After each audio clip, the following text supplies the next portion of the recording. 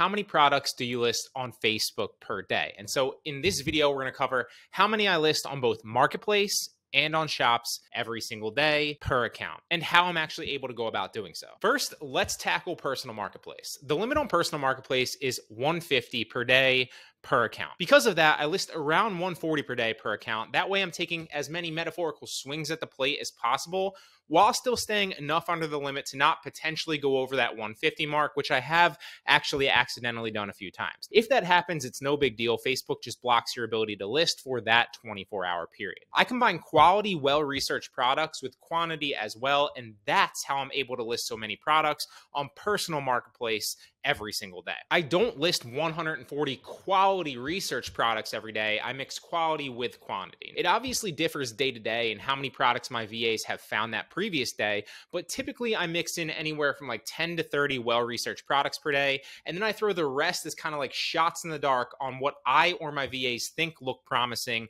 and might have the chance to sell. You obviously want to research as many products as possible. That's just smart. But that being said, sometimes well-researched products flop and sometimes random products do hit. One of my best products ever was a random one that I almost didn't list. Now, I use this software called ZDrop to list.